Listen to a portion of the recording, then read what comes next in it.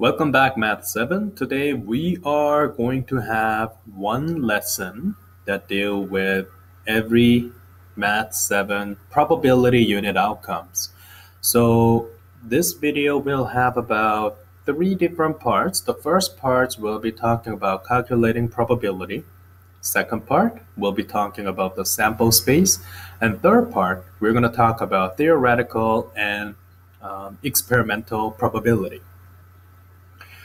So as you may notice, when it comes to calculating the probability, you need to think about 2 parts. One is identifying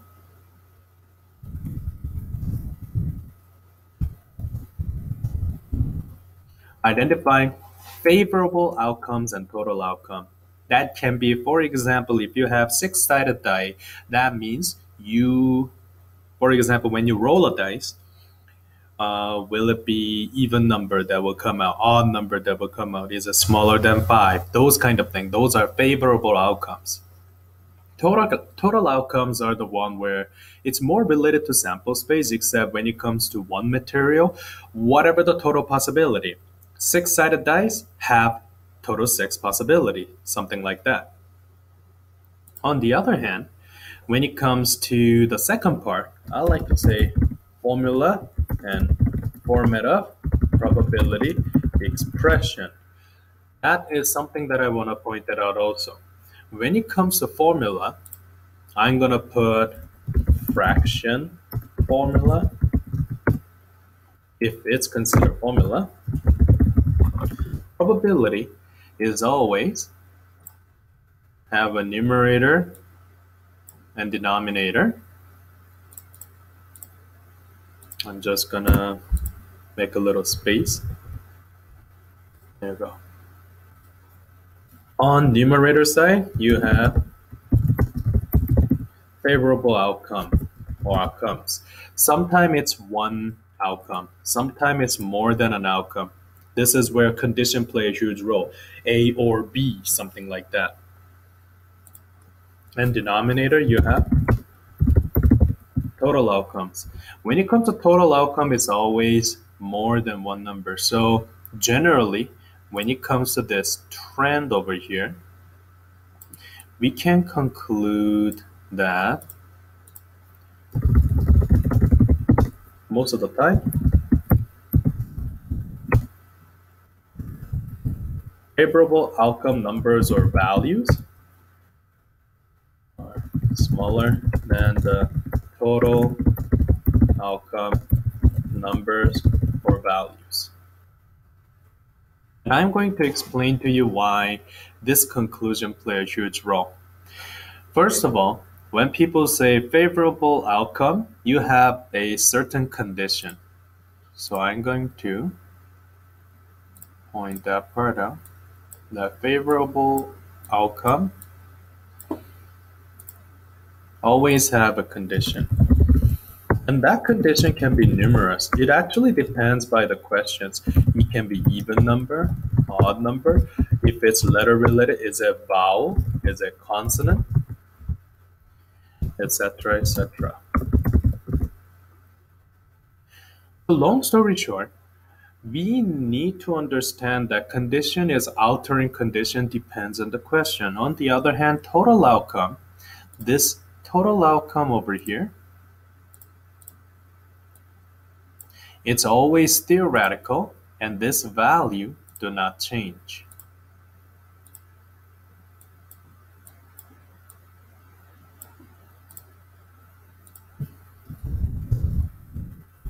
Total outcome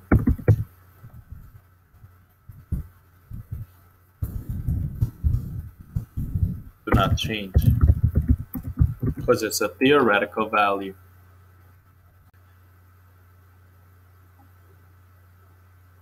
Next part that you need to understand about probability is, before we talk about condition, some kind of materials used for probability. And when it comes to second part, condition. And I put if it is applicable.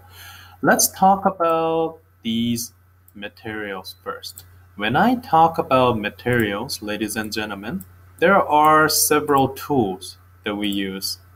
And when I say about several tools, those are the one, for example, die, singular, or dice, plural.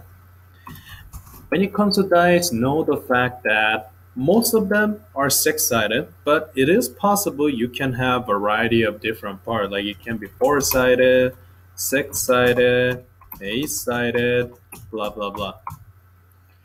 When it comes to the other object, you need to understand about the spinner. Spinner have different sectors. So that part you need to understand also.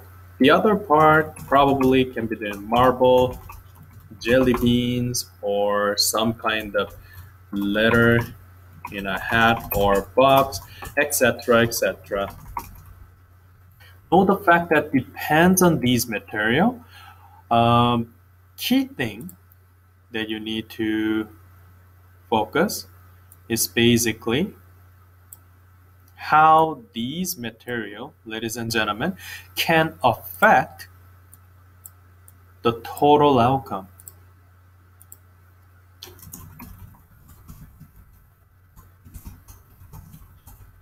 which is denominator. So know the fact that if the die is four-sided, no wonder it's something over 4. If, however, you have more than one dice, let's say six-sided dice, one in another, then it's 1 out of 36 because 6 times 6, that's 36. And we're going to talk about those total probability more when it comes to the others. What is it called? Sample space section. Conditions.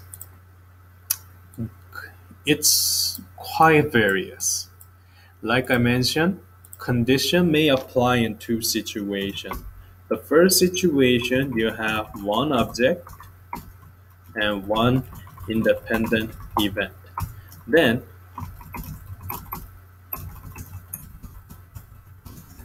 I want you to understand that you don't need to make a table or tree diagram to find that event. For example, what's the probability of having 2 in a six-sided die? Then it's 1 over 6, something like that. Even number, there's 2, 4, 6, so 3. 3 out of 6, that's 50% possibility, something like that. However, when it comes to other part, you may have 2 objects, and this is where 2 independent events can occur. And at this point, you have to make either a table or a tree diagram to go through that situation. Then once you find out, then you can basically pick desirable outcomes and find fraction first, then you find decimal values, then eventually you're going to find out percentage or ratio. And I'm going to do this example on the next page. Okay, let's do a quick example. Class example. Let's say we have one coin and 4 sectors have 4 sectored spinner. So in that case, I'm gonna do a quick drawing. Coin that has head and basically tail at the back. When it comes to the spinner,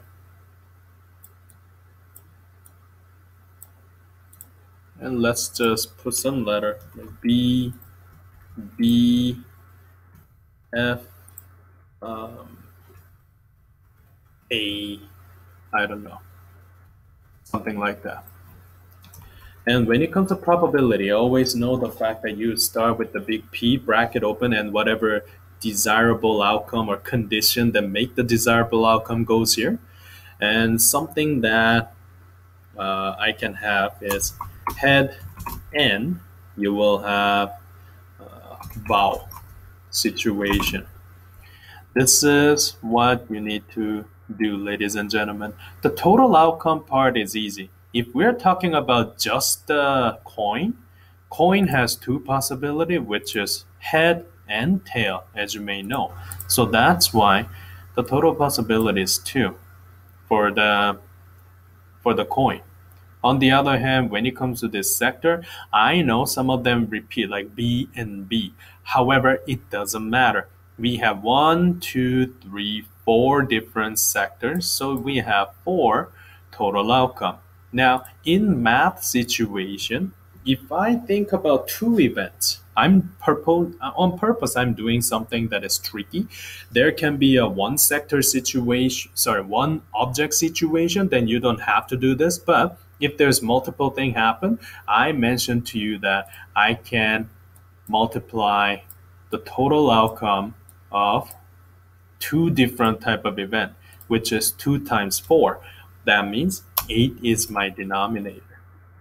On the top, however, we can find out our probability. This part is a little advanced one that I'm doing already, so we are not making sample space yet, but head and A is the only one, so it is 1 over 8 in fraction answer. If it's ratio answer, here's what you do. Literally numerator and denominator, 1 dot dot 8. That's how you do.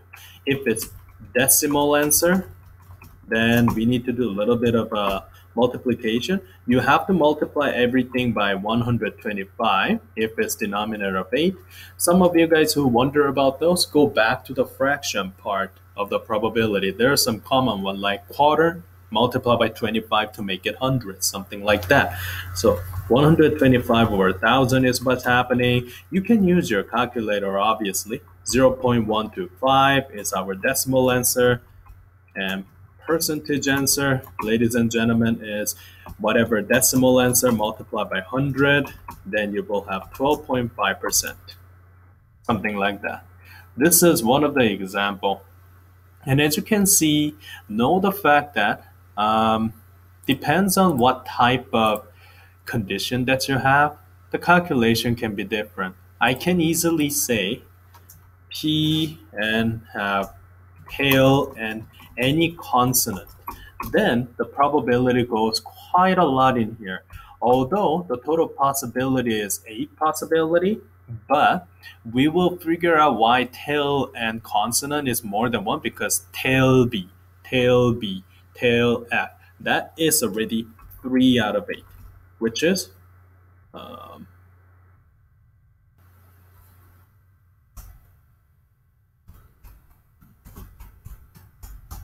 0.375, which is about 37.5%, something like that. And right next, we're going to do sample space lesson, and we're going to use this example to prove this point. All right, let's continue our second part. Sample space, ladies and gentlemen. Sample space refer or it shows all possible outcomes for the probability that involves more than one event. So what I mean by that is I'm going to strictly use my example that I used in the previous section, coin and spinner. As you may notice, 2 of the independent material. Those are the good example. You have, although there are actually more than 2 ways that you can make a sample space, but the easiest way that you can do is construct a table, or you can do tree diagram. So those two, ladies and gentlemen. Without further ado, I'm gonna use table to describe. I'm gonna put spinner on the top section and bottom part coin. When it comes to coin, you do know that head, which I'm gonna use the letter H, tail, which I'm gonna use the T. And when it comes to spinner, I believe each section has B, D, A, and F.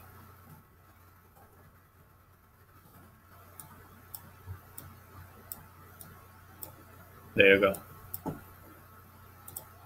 So as you may notice, the good thing about table is I can combine any of a possibility in this inside portion of the table.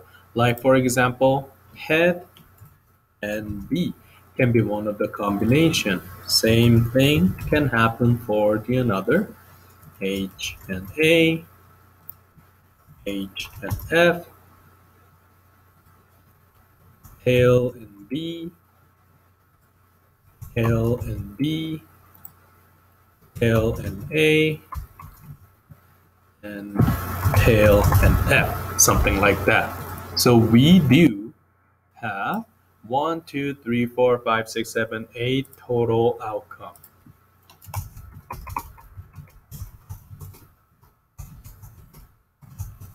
And I can say these are 8 total outcomes. This is how you use, how can I say, table for finding out the sample space, which is all of the possible outcome. Or some people choose to do tree diagram, which means you're starting with one of the object or event number 1. But from there, we can decide how many branches that occur with using our next event, which I'm going to call it event number 2. And that's the one where 1, 2, 3, 4, 2, 3, 4. The one that has B, B, A, F, B, B, A, F, something like that. And obviously, once you combine all of these outcomes together, then you will find that I have 1, 2, 3, 4, 5, 6, 7, 8, 8 total outcomes.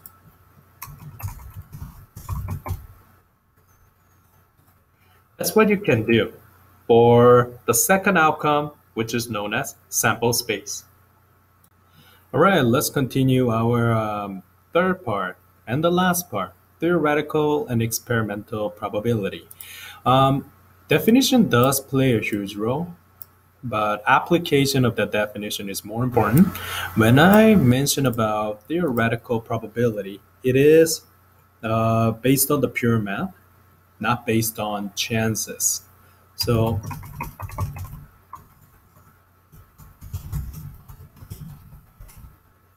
based on probability calculation and no trials and experiment is needed.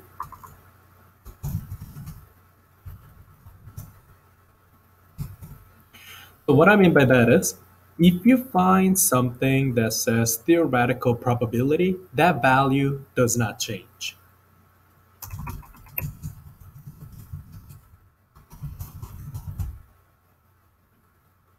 Quick example. If we are talking about coin,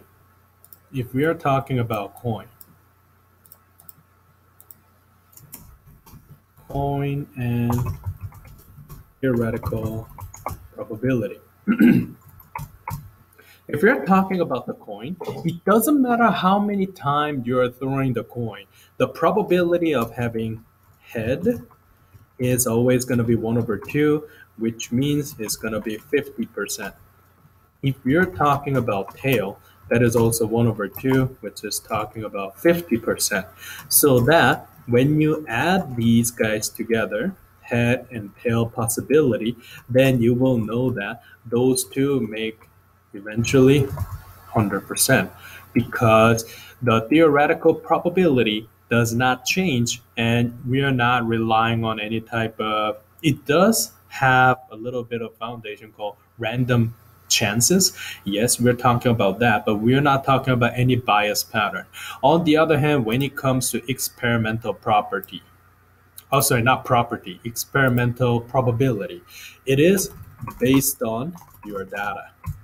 When I say data, it does rely on your trials, how many trials that you did, and how much of experimental data that you have. So, funny thing about experimental probability is the probability value may change as we do more trials. A quick example. Let's say I'm throwing coin 8 times, something like that. Tossing coins 8 times. So, always good idea to start with the Google. Dice roller. Even though we're not talking about dice, there you go. Flip a coin. So we have tail.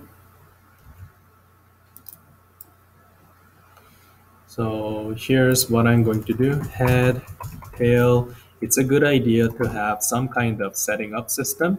We have tail occur. So I'm gonna have a little bit of 1 tick. The second simulation, let's see. Well, flip again. Head. So we did 2 trial, 3 trial.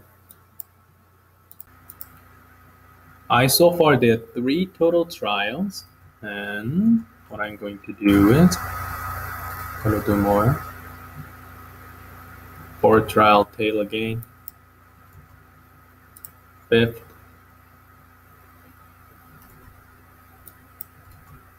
6th. Oh my. 7th. And our last one, 8th.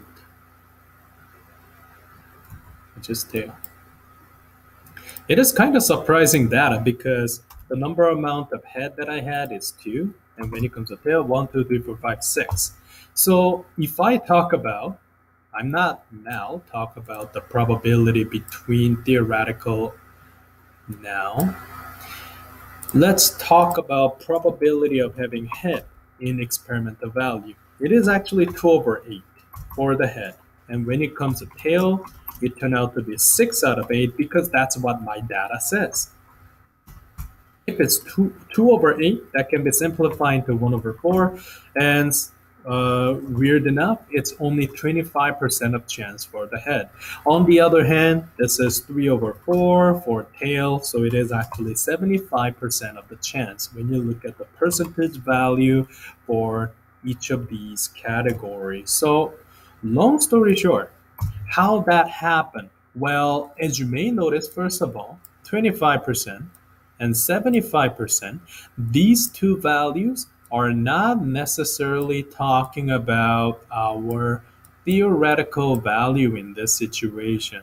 In fact, when it comes to these two head and tail possibility of 1/4 and 3/4, or 1/4 if it's ratio, 3/4 if it's ratio, 25 and 75% is 100% relying on our experimental data, which is the one that we did over here. Now, another thing, if you remember, the probability value may change as we do more trial. Let's quickly double check. What if I do 2 more? Head again, Then I have one more head. Last one. Tail again. So the funny thing is, if we do more trial, the probability of the head now turning into 1, 2, 3. 3 out of 10, that's 30%. If you think about probability of the tail, 1, 2, 3, 4, 5, 6, 7, 7 out of 10, that is 70% precisely. So, as you may notice, just because we change our amount of trial, you notice that the whole trend changes 25 to 30, 75 to 70. But know the fact that regardless of these two situations, probability of having head and tail always theoretically remain 50 and 50. So know the fact that when it comes to experimental probability and theoretical, most of the time these two are not equal. There are few cases that they do share the same value, but most of the time they don't. And that is today's review lesson.